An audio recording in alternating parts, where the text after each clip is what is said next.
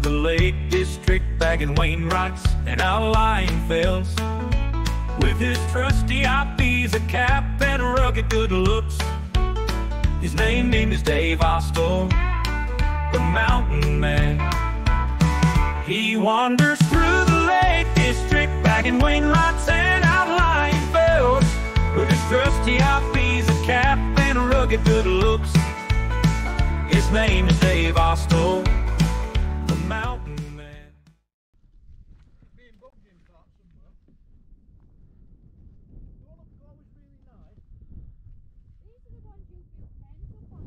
Right, welcome back to another outlying Wainwright walk, and big day today. We're in Dunnerdale to do the Dunnerdale Fells.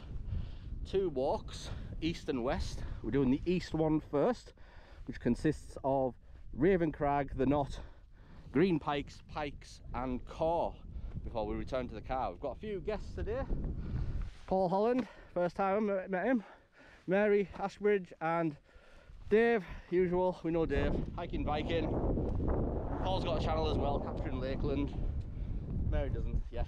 She does? She does, yeah. 21 years ago. Fat boys on tour, nice, so give her a help. But aye, so apparently good pass. A lot of people say this is the favourite walk of the outlying fell, so I'm very much looking forward to it. It's about 6 miles this east side round before, yeah, we return onto the west side. And I think that's Great Stickle or Stickle Pike up there, Dunnerdale Fells, Tarn Hill and Great Stickle right at the very end there, just a 3 mile of that one. Car park we've parked at is called Kiln Cross, free parking for about 6 or 7 cars there. It is a tough drive through the gate just after the little village called Hoses by the farm there. You have to open the gate, drive through, close the gate. One of them ones there. Luckily we've got here pretty early today, so there's no cars coming the other way because it's quite a narrow road, so not looking forward to going back down that as usual. But what we can see here is the first summit of the day of Raven Crag, and then that goes all the way down onto the Knott just down there. So I believe there's 2 summits up here. Once we've done that, we're going to scoot round the back of this fell and up onto Green Pikes and Pikes, followed by coming back via Core Fell, which is yeah, a very iconic shape. So we're heading up towards this mine here and then up the fell. Right, so a comfortable path so far. Just heading up, contouring round the hill. I think there's many different ways you can do there. You can go direct, I suppose, but I think we're going to have a detour around over the mines and things there, and then a nice walk down the ridge there. We must start about 150-200 metres up on that car park, so I don't expect to be huffing and puffing. And we're nearly up on the ridge of Raven Crag just here, so very comfortable walk. Helps with the old company as well, just get everyone bantering and you forget that you're doing exercise. So I'm very much sold on this group walking. It's great. I can remember when I got this far last time, my legs were aching by now, but they're alright at the moment. Oh, I think we've chosen the steep way, but get the job done quicker. Here it is here. So this is the ridge. There's 2 summits there. One here, I think this is the high point, but I believe the Wainwright is actually the end point, as he tends to like. These are a couple of fells that we can see we're going to be doing later. There's Stickle Pike, Great Stickle there.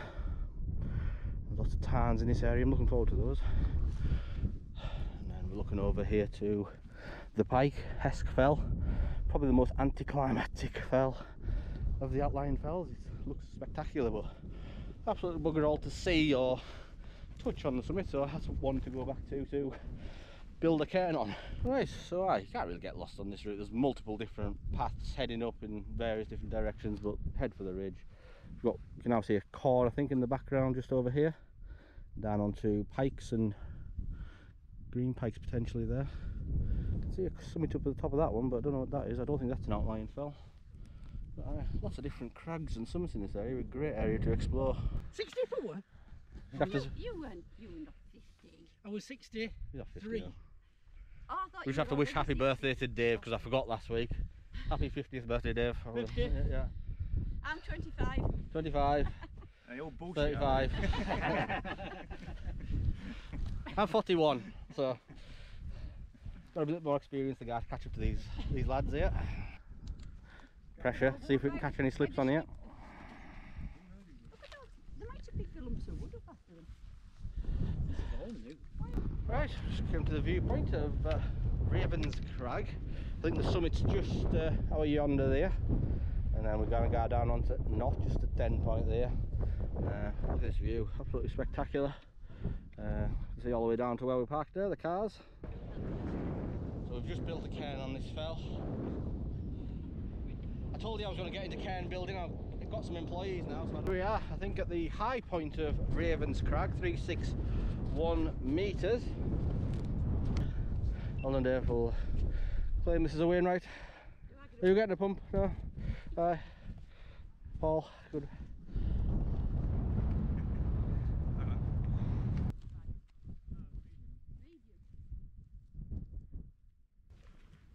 Where's Paul gone? Good piss. Probably.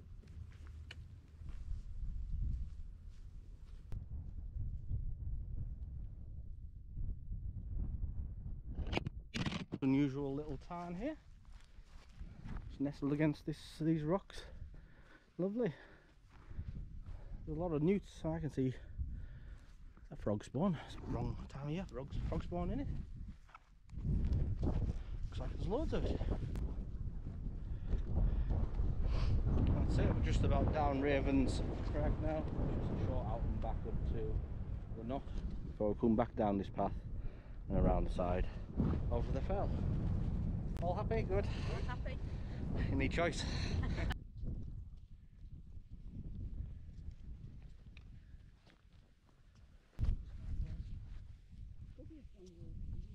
Here we are, a lovely big cairn on the summit of the second outlying fell of the day, the Knott. Spectacular. Nope, too slippy. So we'll just take it anyway. Oof. Hold on. Boo. Mary. Boo. There. Hold on. Ah, so that wasn't such a chore. About an hour or so in. And yeah, this is the end of the ridge. Everything else is north from here. Got Pikes over here, Core, and then Green Pikes is just behind that. So there is an obvious path there, and it is kind of just heading up towards Pikes that we'll take. And then once I finish that, back down to the car, Kiln Cross. You can see it just on the horizon over there. Before we head up Stickle Pike, Great Stickle, Dunnerdale Fells and Tarn Hill are all in that section there. I bet he wishes he could sometimes. Excuse me, can you be quiet please? Tea ceremony. The Knott. Cheers. You may resume the conversation now. Sorry.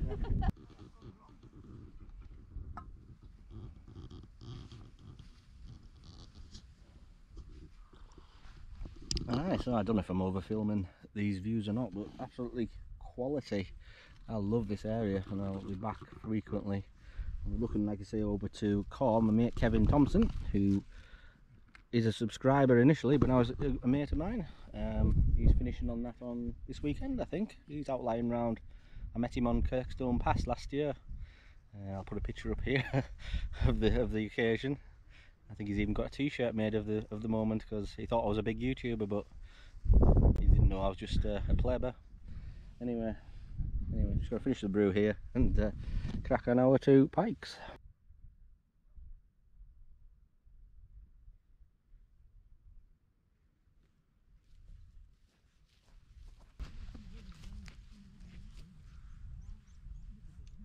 Right, who's going back? Well, we're waiting for you. Alright, yeah, we go. So, Yeah, we'll... Dave and Paul, no, Mary and Paul, I've got to go back to the car and wait for us. We'll go and do the west side after that. Me and Claggy here, we're going to go on the right side up to Core and Pikes over here. Doesn't look that far away. Oh, I'll see you about 4. 4? Yeah. Well, me and Dave are going to run, aren't we? So.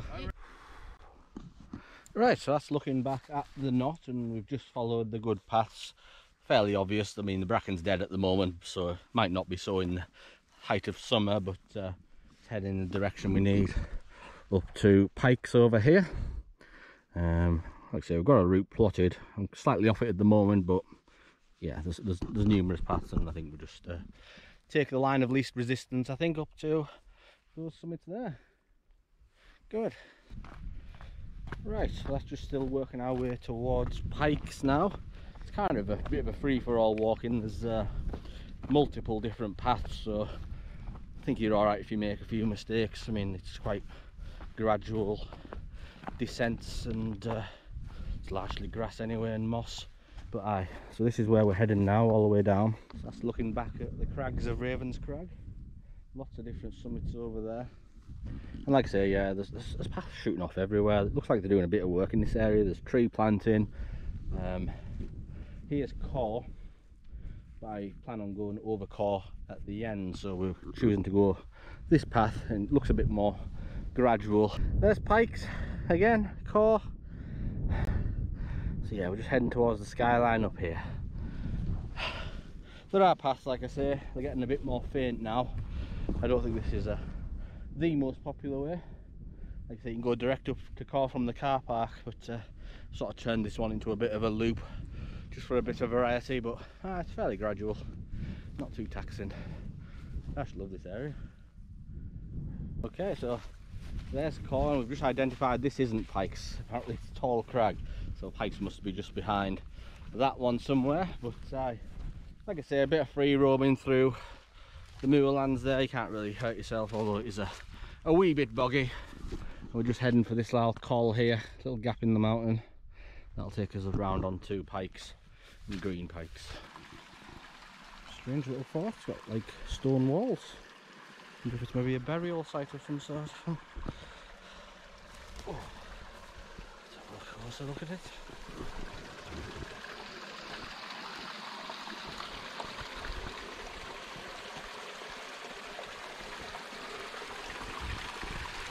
Boy, these are sites you don't see on the main Wainwright Fells. A little bit of a off the beaten track route. These are interesting, look like gravestones. There's a door and everything. Good place to live, a little flowing water next to it, so you've probably got natural toilet facilities.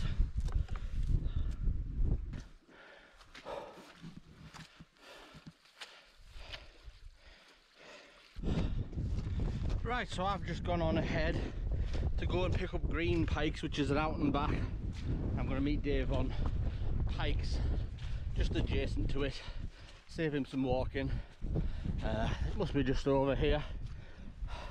They're very close together, these two, both around 430 odd metres each. Okay, so I think that's Pikes behind us. I'm searching for the summit of Green Pikes. I'm not 100% sure which it is, so I'll go over to the edge over here. I think I've identified it as this over here. It's green and it's pike shaped, so we'll head for that. Right, so here we are on the summit of Green Pikes, the third outlying fell of the day. There's a bit of a cairn, someone's made an effort, but that's opened up absolutely splendid. Look at that. Oh wow, we'll take it. Cheers, boom. Right, I'm not going to hang around here, I don't want to keep Dave waiting. Crag's coming in sadly, core's in it now. It looks like it's going to be in it for the day, so no bother. This is Pikes over here, the fourth for the day. I'm going to head that way and rejoin Dave. This one's 411 metres, I think that one's about 450 odd, so a little bit of ascent back up to that.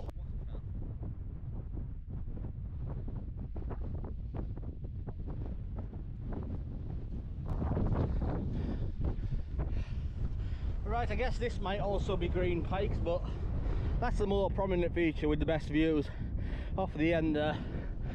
Dave's just up here, I've just seen him on the summit of Pikes. Right, nearly there. That's looking back at Green Pikes. It's definitely the most prominent little hill down there.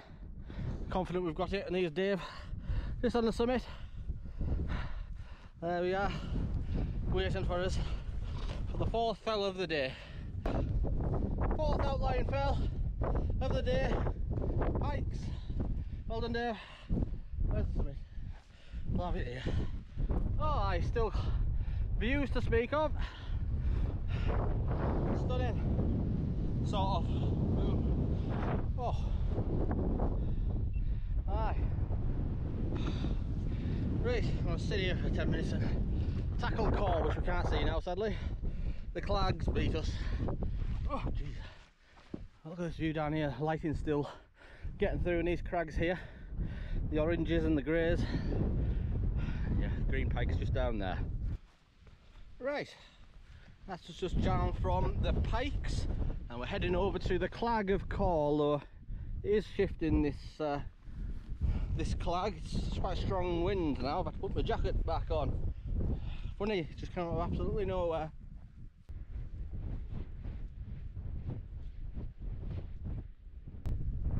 Right, so still plodding our way up Corfell, 529 metres. Feels a lot more than that. We've had a nice walk. It's been a bit off piste, but like I say, that's what you expect on these fells. However, I was told the paths are a lot better than this than they actually are. They're very faint. But I guess I'm in a grumpy mood now because the Crags came in. I've still got the west side of Dunnerdale to do, albeit only a 3-mile walk. I think we've done what, 6 to this point, so aye, hour halfway, which is good news. Right, here we are on the 5th outlying Wainwright of the day, and one of the few that we've had clagged in the whole series. Core 529 metres. Windy. Anyway, we're not going to hang around here because now to see. Short trip back down to the car park and I'm going to start the second walk. Wish me luck. So we've just popped out of the Crag, thankfully, just down from Core there, and we're heading back to Kiln Cross car park. Shouldn't be too far away. Oh, quicker, quicker.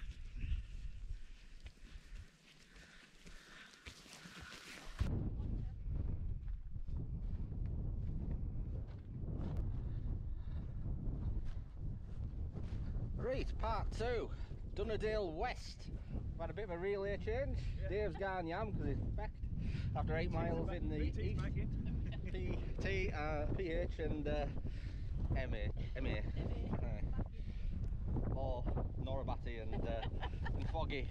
Or Captain Scarlet, I should say. Hi. Anyway, gone Stickle Pike first. And then these are going to leave us to go and rot on my own. So I'll be going down to Great Stickle, better than Stickle Pike because it's great. Then Tarn Hill and Dunnerdale Fells, 3 miles. I've got 3.5 hours of daylight left, so I can't do a mile an hour. I'll retire on this video. Let's go. Alright, that's looking back over to Core where we've just descended. Beautiful clear skies now, so you can imagine how I'm feeling right now. Yeah, very much clear. I'll have to go back up there again because I bet it's spectacular. Perfect tortilla shaped mountain. I think I misrepresented it on a previous walk actually, Devoke Water. I think I said it was Walnut Scar. It's not a pyramid shaped mountain on this Dunnerdale ridge. It's Core, so yeah. Now I know, I've corrected my mistake. But aye, shouldn't be too bad this one. Feeling good. Plenty of daylight still left and a lot bit of company to keep us going. But first fell here, Stickle Pike. Mary and Paul bombing on ahead. They're going the direct route up Stickle Pike. I've spotted a more gradual route up here, but no, they decided they want to kill us up here. Look how steep this is. Knee rest for the wicked after doing that. Anyway, we all worth it in the end. These folk are trying to kill us. They've just had a 4-hour rest waiting at the car for us. This could be the summit here. I can see a cairn. I'm a bit perplexed why they haven't gone to it. Oh, there they are. The bees to it. 6th outline. Wainwright of the day. Stickle Pike. Boom. Well done. Boom. Like that. Boom. Oh. Oh, aye. It's not bad, is it? At least the Crag shifted and get some decent views now. Oh, yeah. There we go. This is a much better view of the entire route. You can see the next one now. Great Stickle just over the end there. Like I say, Tarn Hill and Dunnerdale Fells. Didn't know which one that is, so that might be fun finding it, but yeah, straightforward.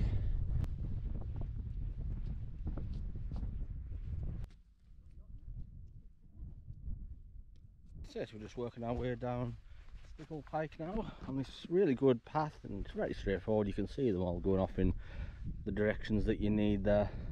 Very obvious, Great Stickle and Tarn Hill there, so yeah, I don't think I'll need my navigation device for the rest of this one, and it doesn't look too far away, so that's a bit of relief after that previously long walk in the east. I probably wouldn't recommend doing it as a circular, but yeah, we've got to see some interesting things on there.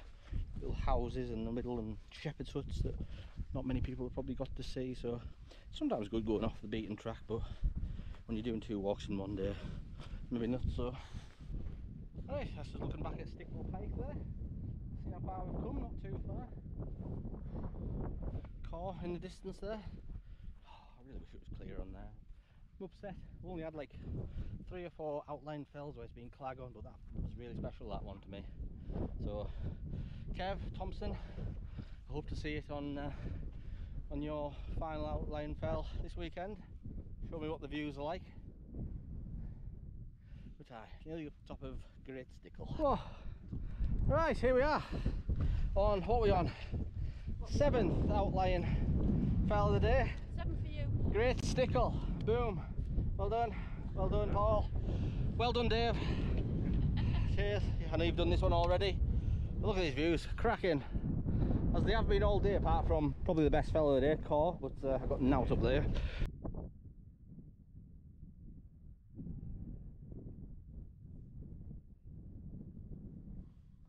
Right, so we're just leaving Great Stickle.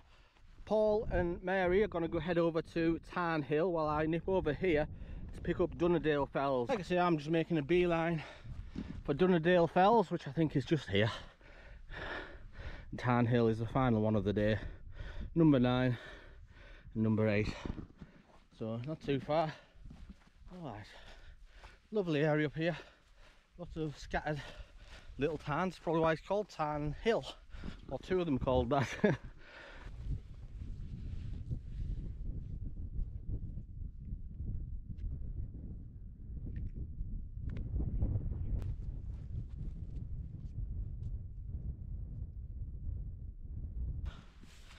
Right, that's just down from Dunnerdale Fells. Little crag on the end there, it's got cairn on it. Just walked across, a bit boggy but it's alright. We're heading up here to the final outlying fell of the day, Tarn Hill.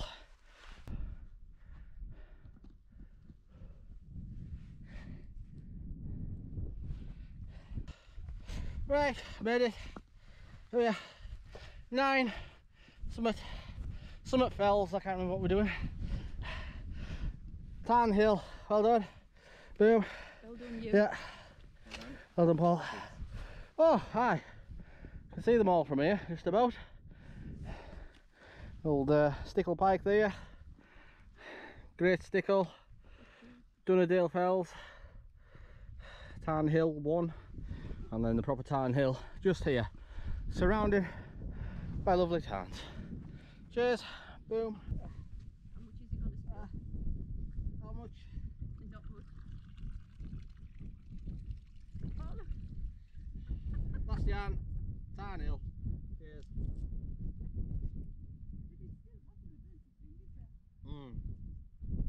That's a good cup today. Twinings. Oh, Sponsor us. only the best, eh? Don't drink peasant tea. Aye, so I think we've got them all. A little bit unsure about Dunnerdale Fells. I'm thinking it might be them crags over there, but that one does have a cairn on it, so... Right, I think I made a slight mistake with Dunnerdale Fells, so last minute decision. I've seen a cairn on this fell over here. A little bit of error on my behalf. What I thought was Dunnerdale Fells, I'm quite sure isn't, because I've just looked over here and this is more in line with what my watch is saying for what Dunnerdale Fells summit is. So Paul and Mary have gone back to the car. Appreciate you coming, thank you very much. And Dave's already on his way young by now. But I'm just going to quickly nip over here to this cairn, to what I think is actually Dunnerdale Fells. That's looking back to Stickle Pike. The good thing about walking in this area, it's absolutely fantastic. There's loads of paths, but you don't even need them. You can just make a beeline. It's quite nice ground, grass isn't too long, and you can get to where you're going very easily. Right, here we are. You can see what I mean. Massive cairn, I couldn't miss that. So this is what I think is Dunnerdale Fells. Bang on the line on my watch again. I was a bit concerned. I think the fell I did was a little crag over there. So I'm thinking that might be called Tarn Hill 2. And that's Tarn Hill, the proper one there. That was number 8 for the day. So yeah, this is Dunnerdale Fells, the 9th outline fell. And that completes the Dunnerdale Fells. I hope you're following. Cheers.